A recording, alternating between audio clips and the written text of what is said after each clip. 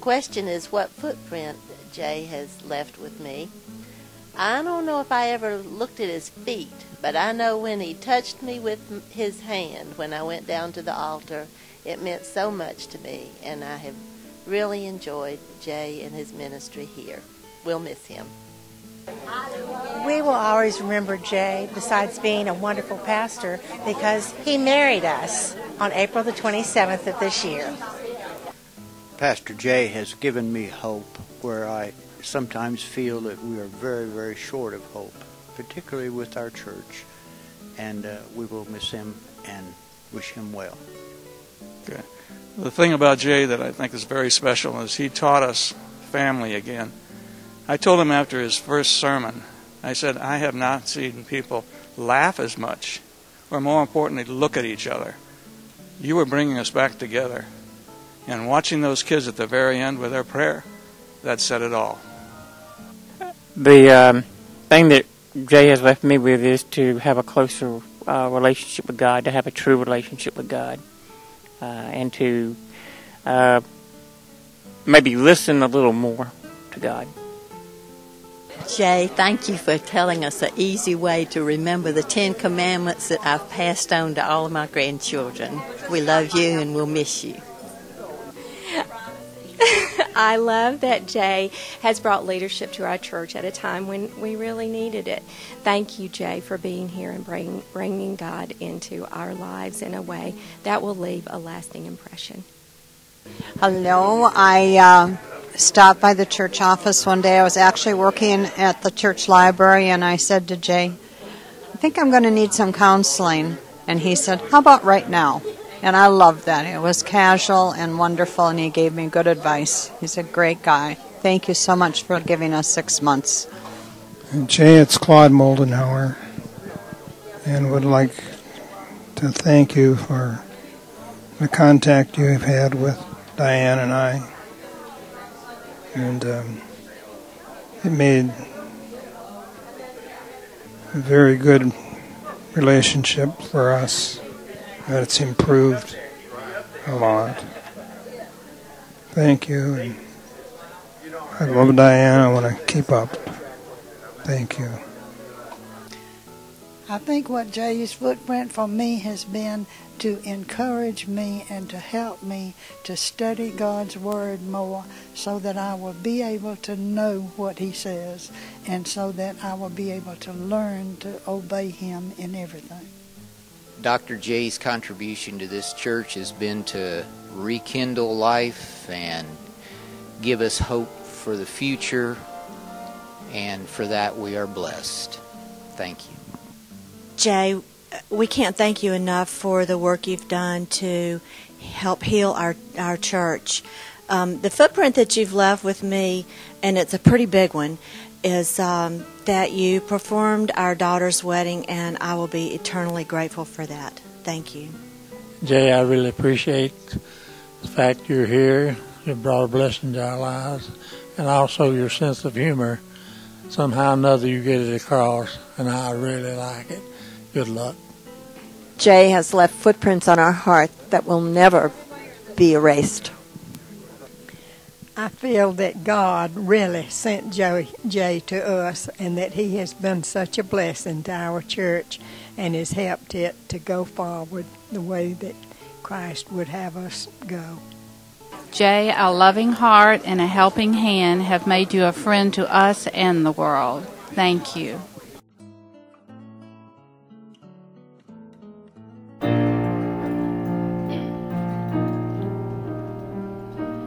Jesus loves me, this I know, for the Bible tells me so. This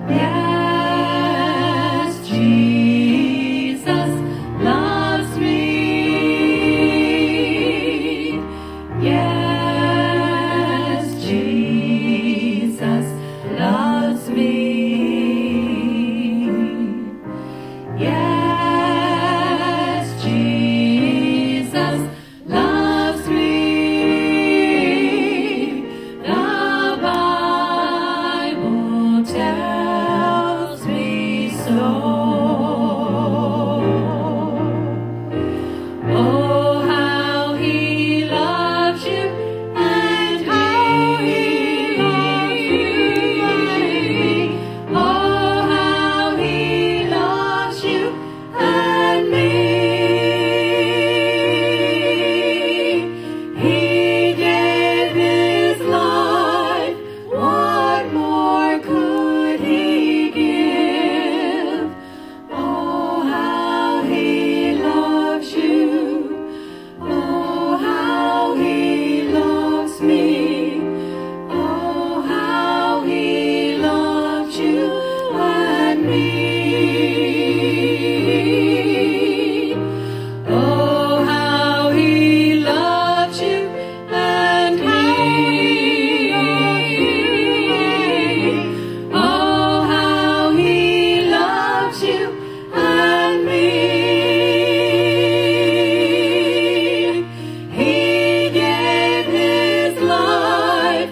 What more could he give? Oh, how he loves you. Oh, how he loves me.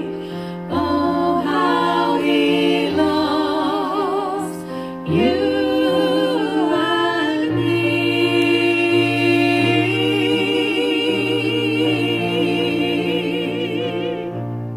Jay asked me to do a song, and we thought that maybe it would be appropriate. We know that we had a wonderful world here before you came.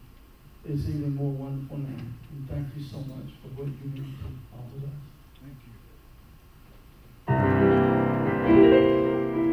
I see trees of green, red roses too. I see them bloom for me and you, and I think to myself, what a wonderful world.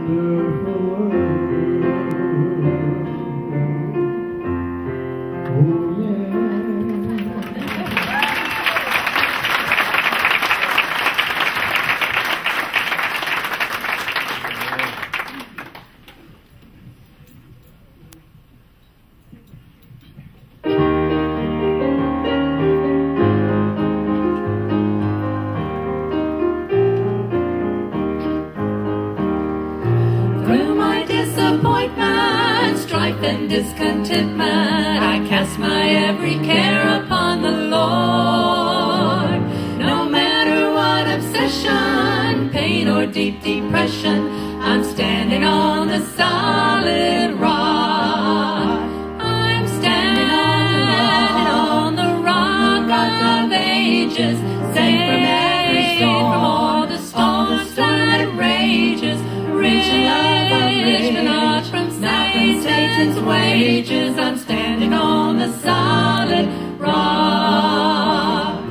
Even though he's gone now, I don't feel alone now. With comfort came the Spirit of the Lord. Now with His word to guide me, from temptation hide me, I'm standing on the solid rock. I'm standing on the rock of ages, safe from all the storms that rages. Rich in love, I'm rich, but not from Satan's wages. I'm standing on the solid rock. Now I'm pressing onward, each step leads me homeward. I'm trusting in my Savior day by day.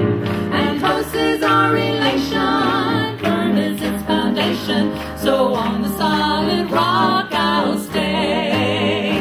I'm standing on the rock of ages, safe from every storm, from all the storms that rages.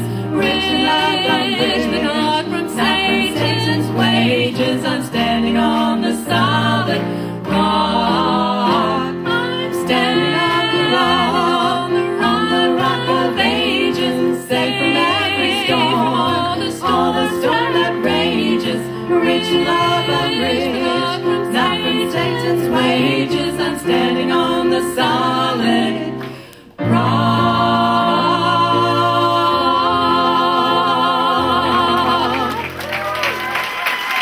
Only for you would I sing that song. Where's it? It's been in a suitcase for a long time.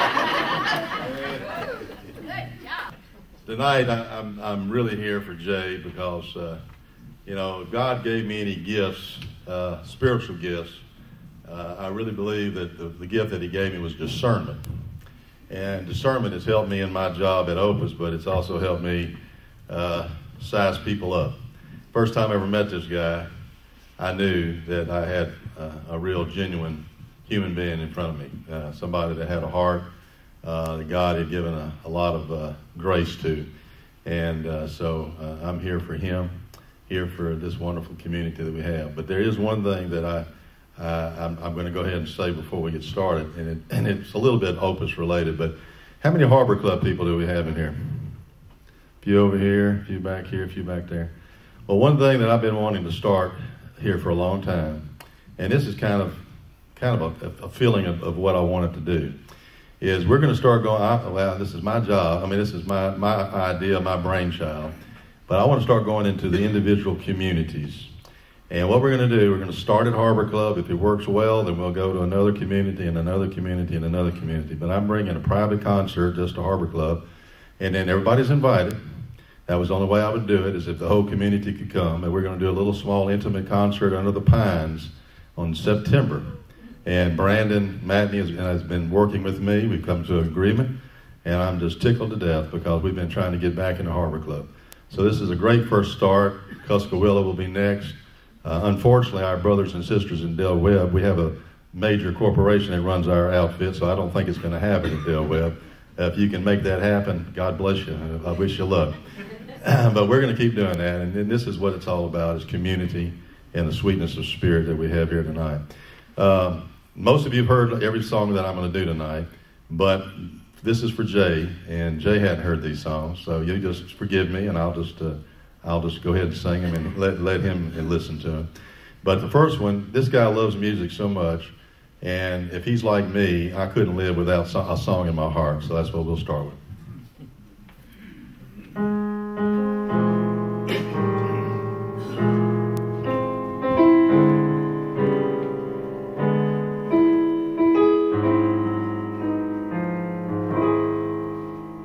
With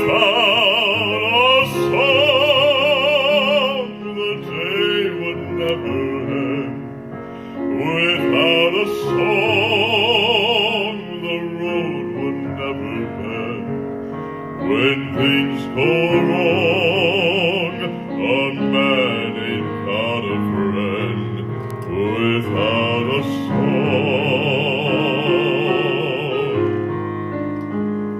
That field of corn would never see a plow.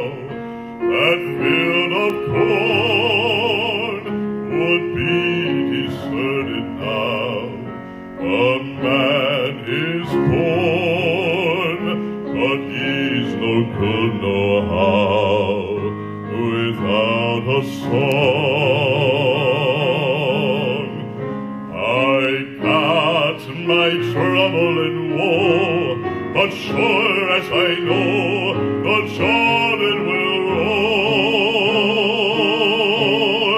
I'll get along as long as a song is strong in my soul. I'll never know what makes the rain to fall. I'll never know what makes the grass so tall. I only know there ain't no love at all without a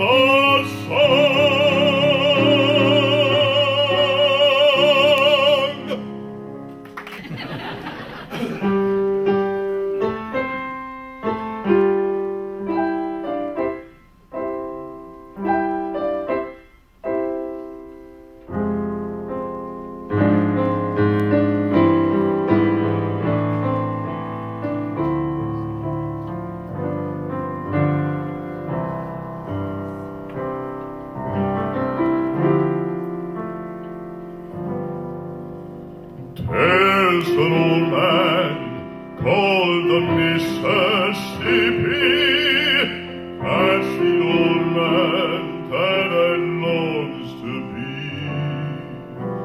What does he care if the world got troubled? What does he care if the land ain't free? Old Man River, that old man River, he must know something, but don't say nothing. He keeps on rolling, he just keeps rolling along.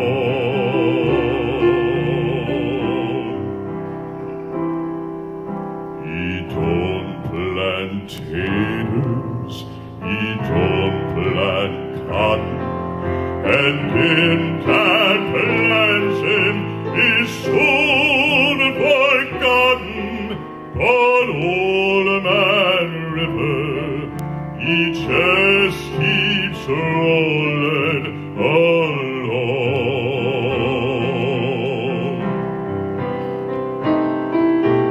You and me, we start and strain, body'll ache and rack with pain. Tote that punch, lift that bill, your kid's a little drunk, and your land's in jail.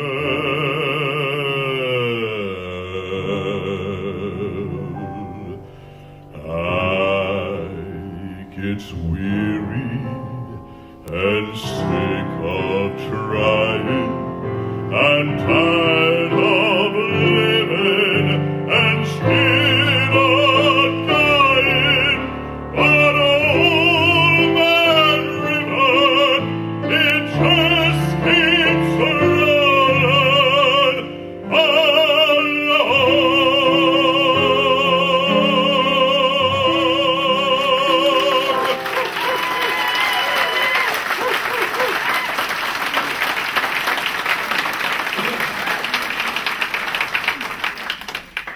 right, this is not about me. This is about Jay. So, Jay, come on up here and do a little singing with me. How about that?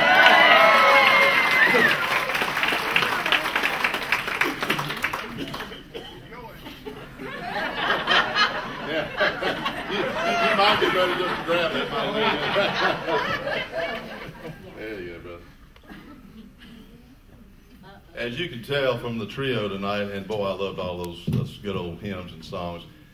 Jay loves good old gospel music, and so I picked two numbers. Some of you have heard them, some of you haven't. But I wanted Jay to join me on these two because these are two good ones, and I think you'll recognize them. You ready? Yeah. I'm 6'3". I feel like a midget. If I can help somebody as I pass along, if I can cheer somebody with a word or a song, if I can show somebody that he's traveling wrong, then my living shall not be in vain. All right, Jay, here we go. Then my living shall not be in vain. Then my living shall not be in vain. If I can love somebody as I pass along, then my living shall not be in vain. If I can do my duty as a good man ought, if I can bring back beauty to a world that's so wrought, if I can spread love's message that the Master taught, then my living shall not be in vain. Then my living shall not be in vain. Then my living shall not be in vain. If I can help somebody as I pass along, then my living shall not be in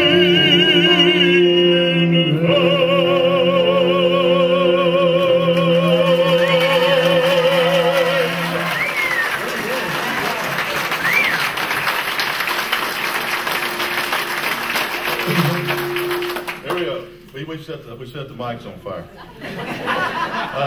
And then this next one is an old J. Kess number, and I love this thing because how many are true believers in prayer? Oh, absolutely.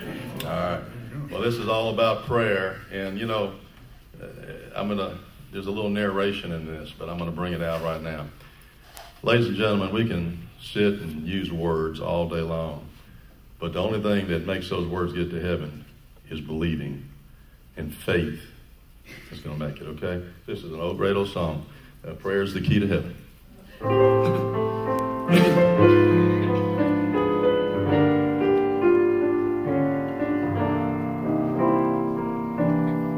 Prayer is the key to heaven, but faith unlocks the door. Words are so easily spoken, but prayer without faith is like a boat without an oar. Have faith when you speak to the Master, that's all He asks you for. His prayer is the key to heaven, but faith unlocks the door.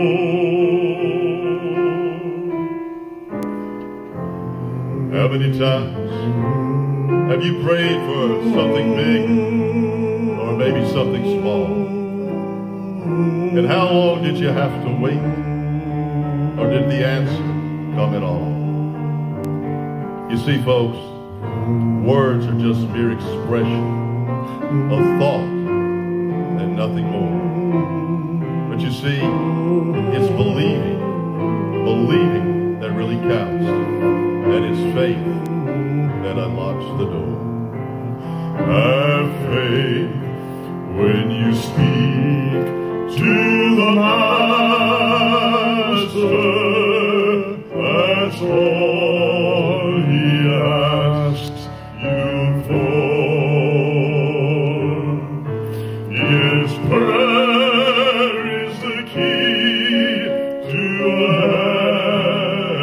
heaven, but faith unlocks the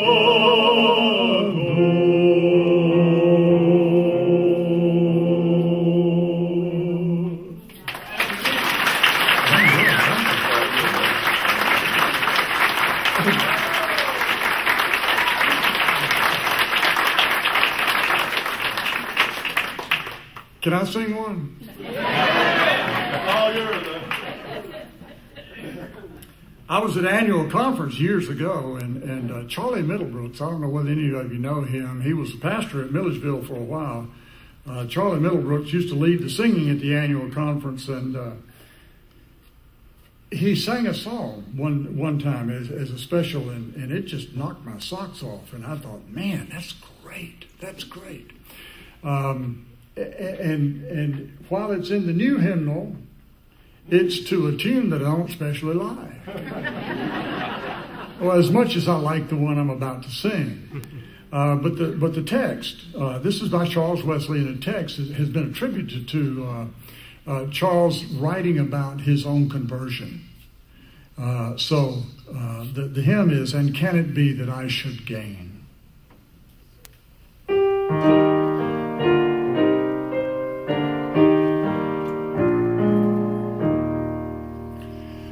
And can it be that I should gain an interest in the Savior's blood?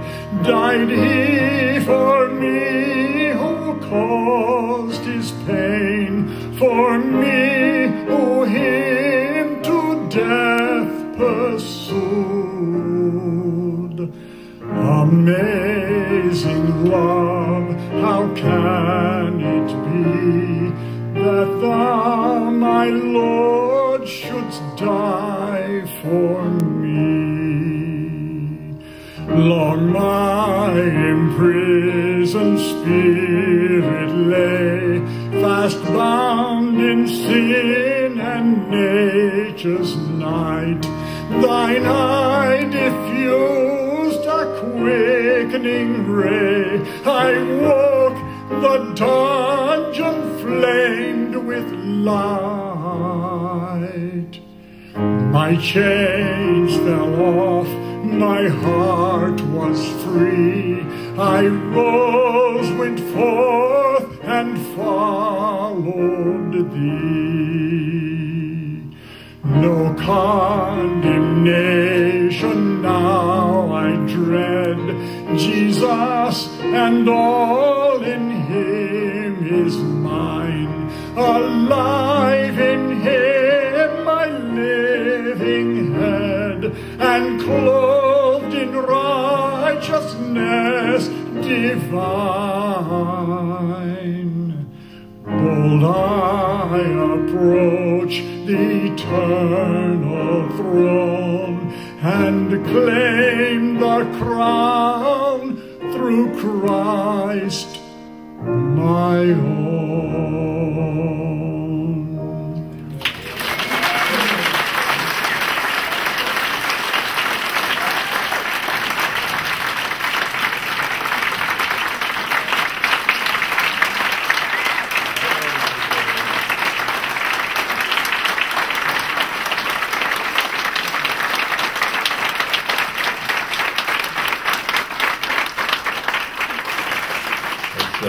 This is a wonderful fellowship here, and many of you don't know this. Before I became an opera singer, I was a church worker. I worked in a Baptist church as a music and youth director. So when I find churches that have this kind of spirit, it warms my heart truly, and I really appreciate it.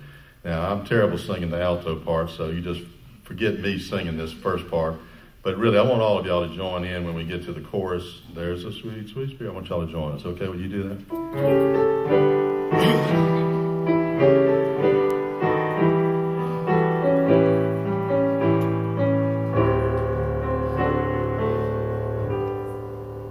There's a sweet, sweet spirit in this place, and I know that it's the Spirit of the Lord. There are sweet expressions on each face, and I know that it's the presence of the Lord.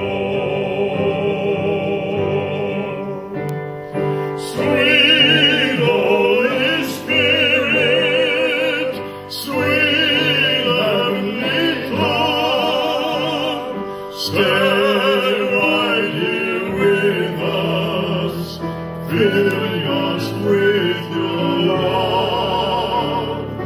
And for these blessings, we lift our hearts in praise. Without a doubt, we'll know that we have been revived when we shall leave this place.